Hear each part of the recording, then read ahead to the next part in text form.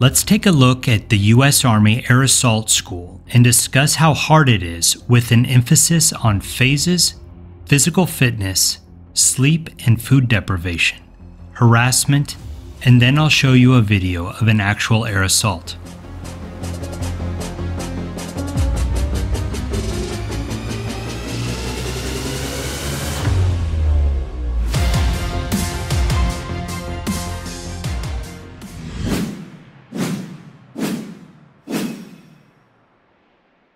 The original Air Assault School is located at Fort Campbell, Kentucky, but there are also several other air assault schools and mobile training teams which teach the same curriculum. Air Assault School is 11 days long, a 0-day plus, quote, the 10 toughest days in the military. 0-day begins with a pass-fail obstacle course event.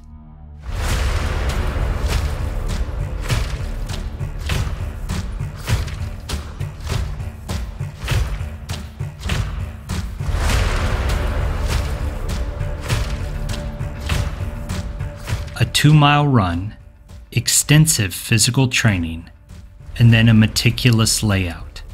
Air Assault School has a 50% pass rate on the whole, with 15% failing out on the first day. The takeaway here is to arrive with the correct packing list and being in good enough shape to pass all of the entry-level fitness requirements.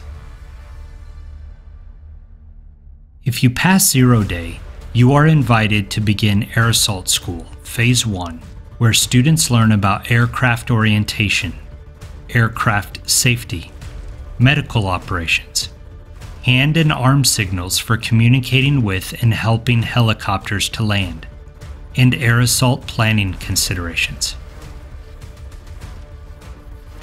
Phase 2 teaches planning and preparation for sling load operations, capabilities, characteristics, and the use of sling load equipment, duties and responsibilities of sling load personnel, and familiarization with sling load theory and how to rig non-standard loads.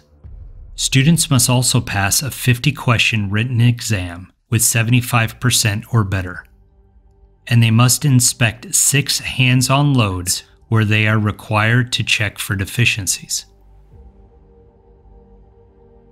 Phase 3 focuses on rappelling, with an emphasis on tying the hip rappel seat, also known as the Swiss seat, hookup and locking in procedures,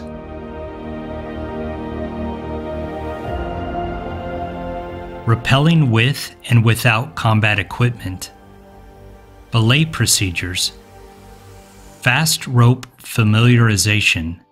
Students will conduct a couple of rappels from the wall, a couple from the tower, and a couple from a helicopter.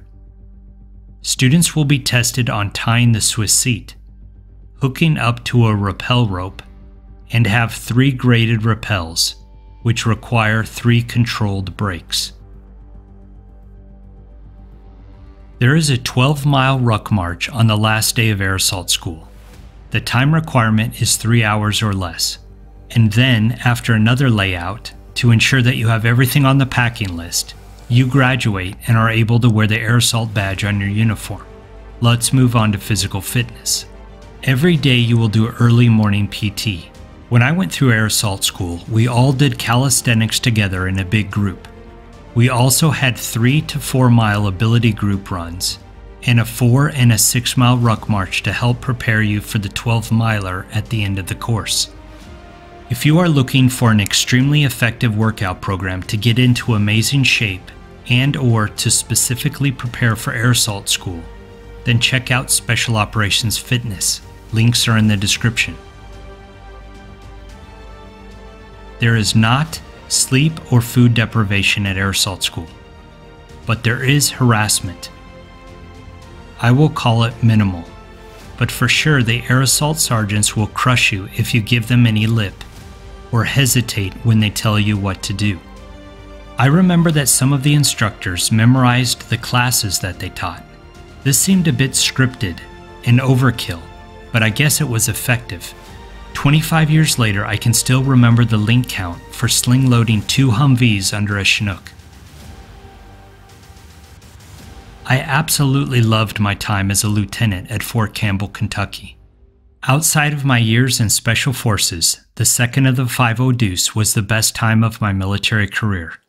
We had amazing leaders and NCOs.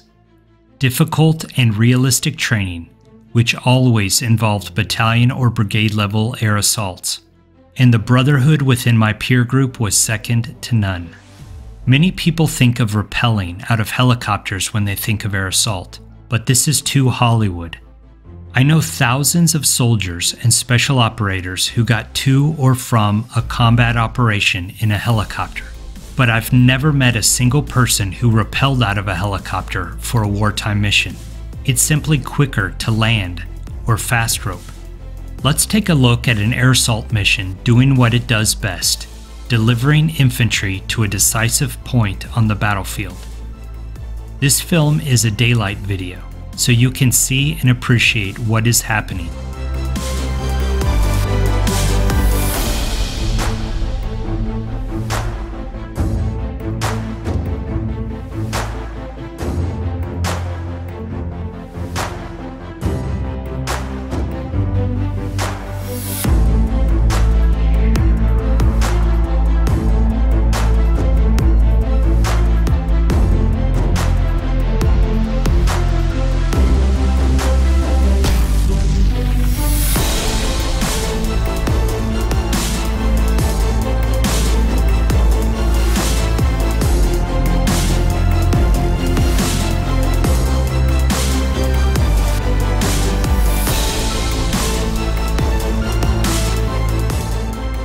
Okay, there you have it, an executive summary of Air Assault School.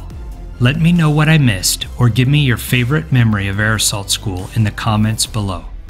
Please like and subscribe if you want to join my Special Operations team, and don't forget to forward this video to a friend who needs to see this. Life is a special operation. Are you ready for it?